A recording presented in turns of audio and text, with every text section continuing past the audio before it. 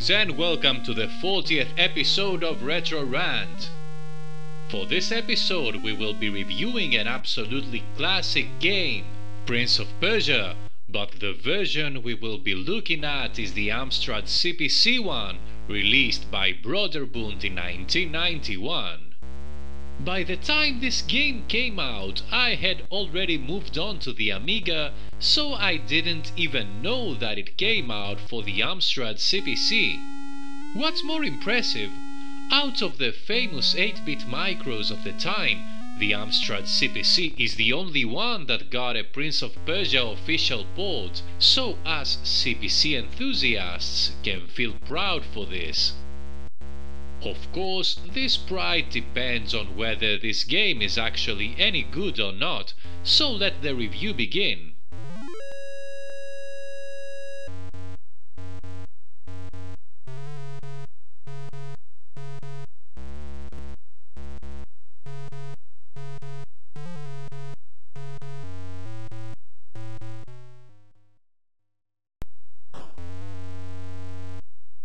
The setting is ancient Persia.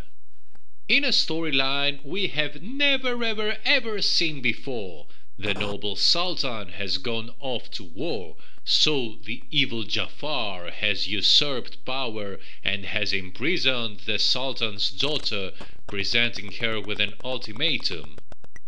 She will either decide to marry him within the hour, or she will be killed. The hero, who is her lover, is also imprisoned and thrown in the dungeon of the palace to rot. He has to escape the dungeon, free the princess, kill the villain, and save the kingdom.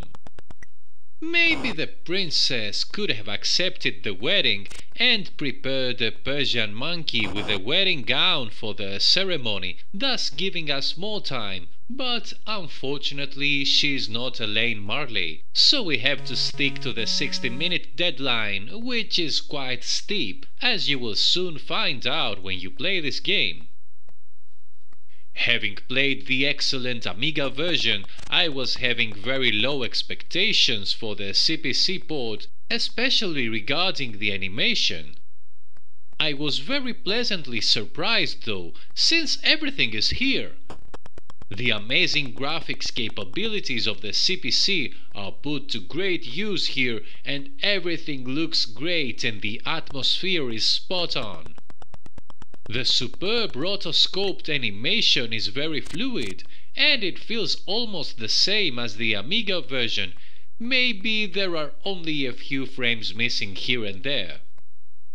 The presentation is here as well, with all the cutscenes left intact and looking absolutely fabulous in 8-bit glory. Unfortunately, the same cannot be said about the sound. The poor AY is made to sound like something between a PC and a Spectrum 48K. The developers either didn't know that the AY could handle polyphony, or they just didn't care or couldn't make it in time, so my guess is that they just used the beloved PC speaker code for the CPC port, which is something of an insult for the CPC owners. The sound effects are likewise poor and annoying. The game just screams for a mod, somebody to mercifully replace the awful PC plink plonk and replace it with proper AY goodness.